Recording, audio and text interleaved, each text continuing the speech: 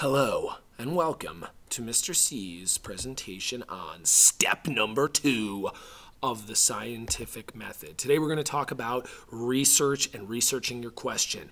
It's going to be really hard to understand this before you actually try to go and do it. Now, first of all, you may be going, Mr. C, what's up with the get up? Boom! Colorado Rockies. I'm actually going on a class field trip today to see a Rockies game. So I'm dressed in the garb, but I'm always working. I'm always teaching. So I'm shooting lessons today anyways. So I apologize if I'm a little unprofessionally dressed. But go Rockies. Okay, so before we jump into this, you can go ahead and ask why this is important. And there's really a couple of good reasons.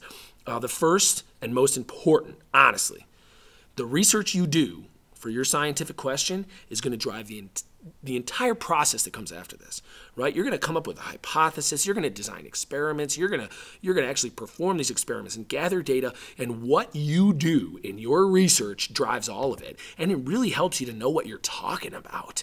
It's going to set some expectations for your experiment, right? The more research you do, the more educated you are on the topic, the more successful your experiment as a whole. Your scientific method, the process you take as a whole, is going to be more successful if you do good quality research and take your time, right? Be judicious. Make sure you're finding things that are important, that are relevant, and you're thinking about them, putting them together, and mixing them up in your brain as you go through the steps that come after this. Okay, so we're going to go ahead and try it. Now, I'm not going to model real research for you. I'm just going to talk about it. And the first thing you're going to need is something to take notes with. You're either going to need a notebook, you're going to need a computer or an iPad, something you can write relevant information from. Because when you start doing research, you are going to wind up with so much stuff.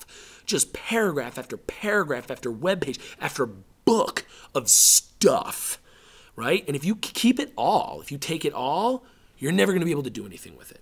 So you need a notebook, okay? You need something that is going to let you write down the most relevant things in an organized way, okay? Now, I'm just going to use my little scratch pad that I have on the computer. Okay, but if you have a notebook or a piece of paper, my students have a scientific notebook, or if you want to use a piece of technology or a piece of hardware, that's great. Okay, and we're gonna use the same question that we used in the last lesson, which is if you put a white carnation in water that has red food coloring in it, what's gonna happen? It's a great scientific question, and there's a lot of different things you could research. Now, my students go to the internet. There's lots of good stuff on the internet, and there's lots of garbage on the internet, and it's your responsibility as a scientist to find some relevant stuff. If you don't understand what you're doing or what you're seeing, well, then you need to research deeper. I will give you an example of that. One of the first things that I found on Google about this topic, and one of the first things you're going to see them talk about, are vascular plants. Okay? The word vascular. Okay? Now, most of my students have no idea what that means, and you probably don't either. You're going to have to do more research on what a vascular plant is and how that could have anything to do with your question. Spoiler alert. It does, okay? You find out that vascular plants, I'm just going to do a little subset of notes here, are plants with tubes, okay? And they use those tubes to move water, right? Okay? And you'll also find out that the water that comes in through the roots is transported to the leaves, and it's transported to the flowers, in these vascular plants, right? I'm just modeling some quick little note-taking here, okay? Now, I wouldn't just use the internet. I would use books too.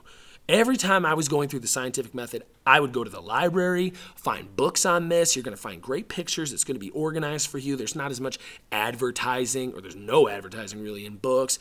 It's not as confusing, and it's a little more scholarly. But beyond that, really, you gotta find people. I'm going to draw a little picture of a person, like a very intelligent looking person. When I think intelligent, I think glass, like a professor, right? Somebody very scholarly, pardon my art, right? You want to talk to people.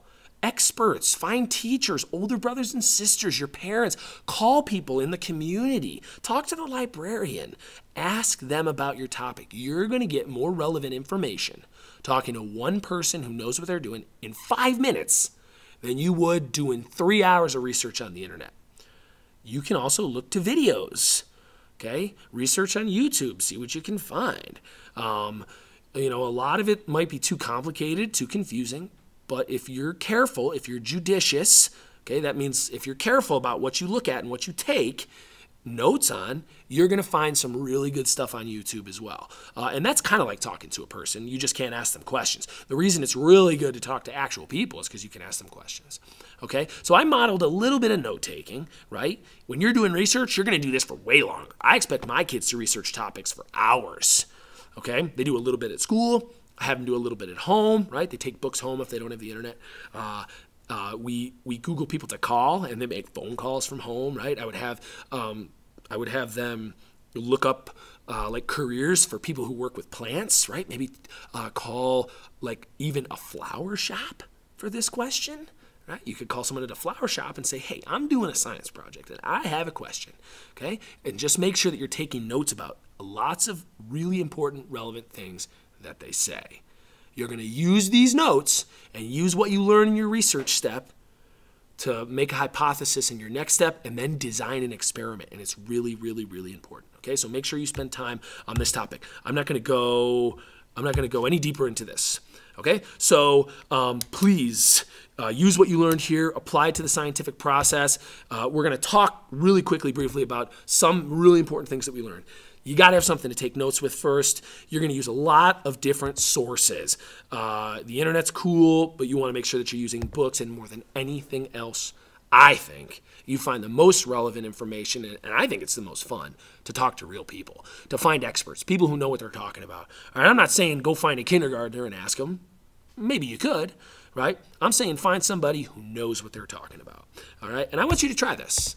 I think this is going to be fun, all right? I'm going to give you a scientific question, and I want you to do like 15 to 20 minutes of research. If all you have is the internet, do some internet research. If you have access to a phone and you can call some experts on the topic, do that too. Or if you're near a library, find some books. But make sure you're taking notes. All right, because that's an exercise that you really need to do. The question is, what would happen if you gave a plant only salt water for 2 weeks? Interesting question. Think of some ways where you could find some relevant information on that topic. Okay? All right, I hope this helped in your endeavors with the scientific method. I will see you in episode 3 where we talk about creating a hypothesis. So yeah, go Rockies. I'll see you next time.